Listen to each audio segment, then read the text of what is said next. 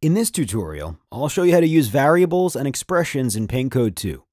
With expressions, you can easily create variables that depend on other variables and library items.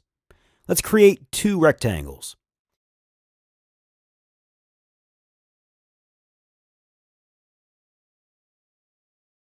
Now I'd like to make the width of the first rectangle parametric, and I'd also like the second rectangle to always be twice as wide as the first rectangle. Let's create a new variable called width. The value of this variable will be 68. That's the current width of the first rectangle. Then I'll connect this variable to the width attribute of the first rectangle.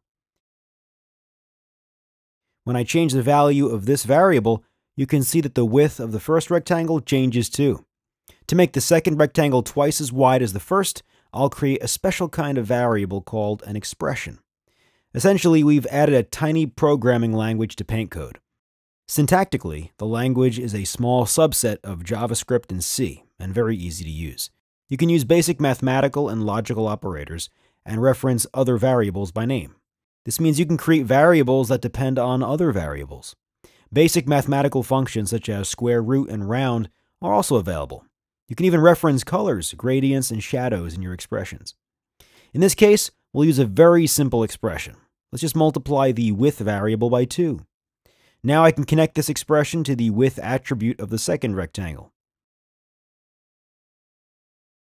When I change the value of the first variable, you can see that the width of the second rectangle also changes. To use an expression in a more advanced example, I'll show you how to make a shape move around in a wavy pattern. For this, I'll create a small circle. Next, let's create a position variable and connect this variable to the x attribute of the circle.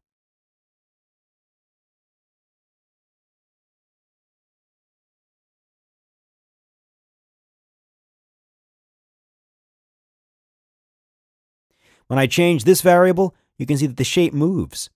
I'll now show you a different way to create new variables. First, I'll disconnect this position variable from x attribute and delete it. To create the variable again, I can use the connection dot in the header of the variables list. This connection dot doesn't belong to any existing variable. Instead, you can use it to connect and create a new variable simultaneously. Let's use this special connection dot. As usual, just drag the connection on a shape on the canvas and release the mouse button. A contextual menu with all available attributes is displayed. Just select the attribute to which you want to connect the new variable. Once I choose the x attribute, a new variable is created and connected automatically. I'll rename it position. The value of the new variable was automatically taken from the current value of the shape's x attribute. Now to make the circle move in a wavy pattern, I'll create another variable called bounce. In the expression, I'll use a sine function and mathematical operators to achieve this effect.